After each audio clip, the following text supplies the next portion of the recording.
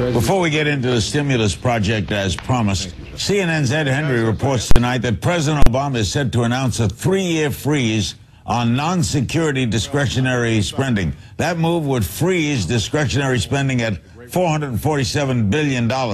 Joining us now to talk about that and to debate the stimulus and whether it's actually working, Robert Reich. He was Secretary of Labor in the Clinton administration, now Professor of Public Policy, University of California, Berkeley. His most recent book is Super Capitalism. It's out in paperback. And Representative Ron Paul of Texas, a member of the House Financial Services Committee and the Joint Economic Committee. He's also the author of End of the Fed. What do you make of, we'll start with you, Robert, of the freezing of domestic programs for 3 years? I don't think it makes much sense, Larry, and I'll tell you why. The government, under the circumstances we now face, is the purchaser of last resort. Consumers are not buying. They're still scared for good reason.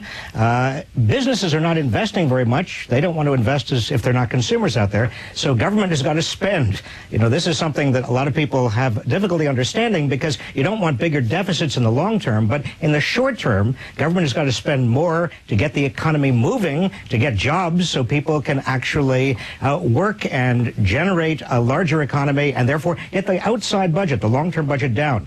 So having a freeze right now on discretionary spending and effectively saying to the world, to Wall Street, to the country, we're not going to do any more deficit spending makes absolutely no sense. Right. Mr. Congressman Paul, your thought? Well, I don't think Mr. Reich has too much to worry about. Nothing's going to be frozen in Washington, D.C. Matter of fact, even what Obama's saying is not going to go into effect for a year, and the Congress won't let it happen. I think Mr.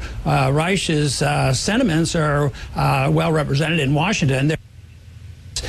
Because I actually want to see more money spent, not less. It's just that who has the discretion to spend it? That's the issue.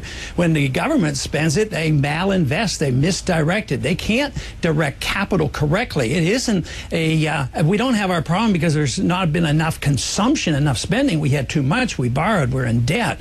So that is not going to solve the problem. What we should have done is maybe suspend the income tax for 3 years. It would have cost us less than bailing out the big banks and all these special interests. Okay. I mean, there'd been more money than the people could make a decision on whether they should liquidate their debt or how they would invest, and this would be a wiser choice. Larry, let me agree with stimulus.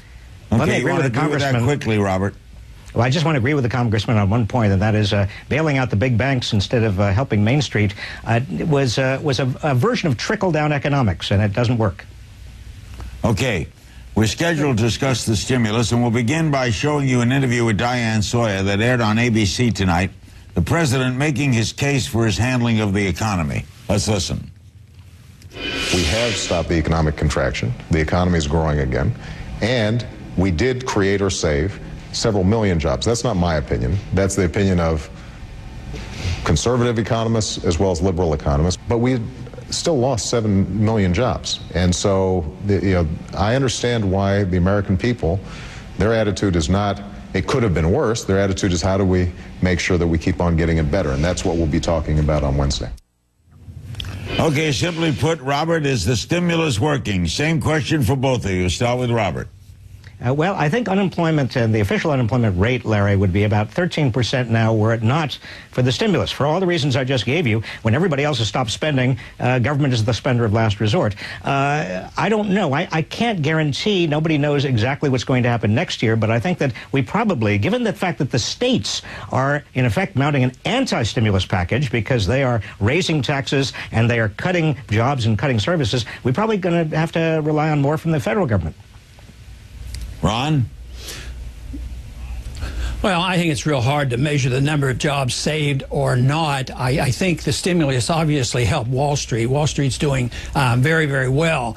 But to say the stimulus was the answer and just do more of it fails to recognize that when government spends money, it actually does help the GDP. But there's a big difference if people get money, save money, and it's invested building cars or something, versus when the government takes the money and spends it on a make-work job or spends money on a weapon system that gets blown up overseas or bombs blown up overseas. That raises the GDP. But right now, the happiest people are Wall Street. The very people who got bailed out in Main Street and the employment numbers, these people are very unhappy. But I do think it's a stretch to say that they know exactly the number of jobs that they saved. And like you pointed out, Larry, there are actually a lot. I mean, the president pointed out there are a lot less jobs available right now.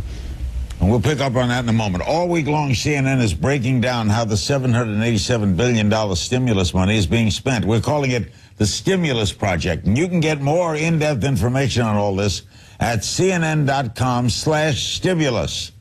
More with Ron Paul and Robert Reich. We're back talking about whether President Obama's $787 billion stimulus is a success or a failure with Robert Reich and Ron Paul. Let's take a call. Hobart, Indiana. Hello. Hello, Larry. Yeah. Yeah, my question is for the senator. Go ahead. And the congressman, go ahead. President Obama spent more in his first year of his presidency than Bush spent in his last term. And to put this spending freeze on now, is that, I mean, is he trying to act like a populist now, or is he pivoting to the right? Well, I think that the fact that it isn't going to go into effect in 2011, I would say there's a little bit of politicking going on, and I just don't believe there will be a freeze. And if they did freeze it at a high level, that would be very bad. I'm not necessarily for a freeze.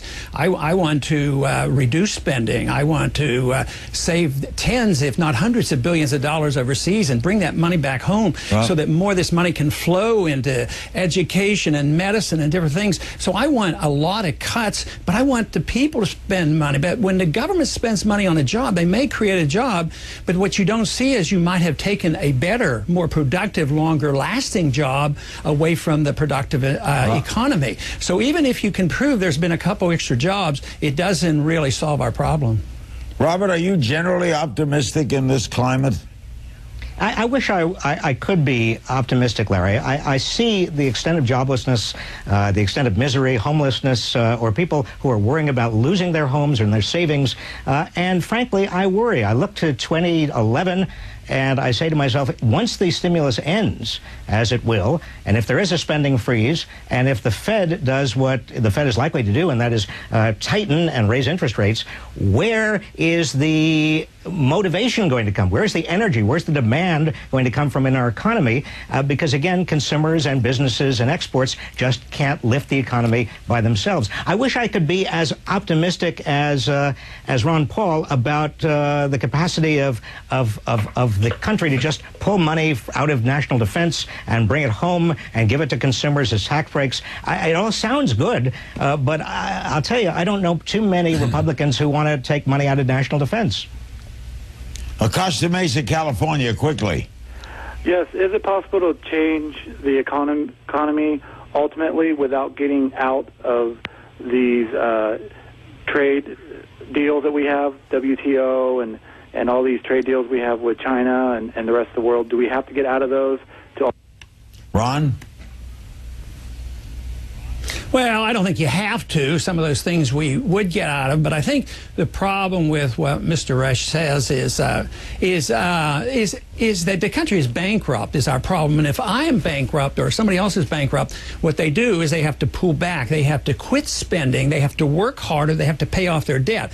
And we have dreamed up this concoction under Keynesian economics that you don't have to do that. You just print more money, run up more deficits, and pass it out, and everybody's going to do the right thing. So it's the opposite thing of what Austrian free market economics teaches.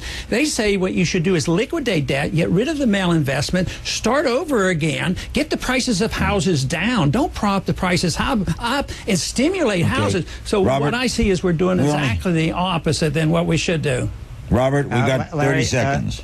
Larry, Ron Paul sounds an awful lot like Herbert Hoover. In 1932, Herbert Hoover and his Secretary of Treasury, Mellon, said liquidate everything and everything will be fine. It took Franklin D. Roosevelt and ultimately the Second World War to show everybody that Keynesianism was right. You got to spend, and if you've got to go into debt to get people back to work, that's better than not doing it.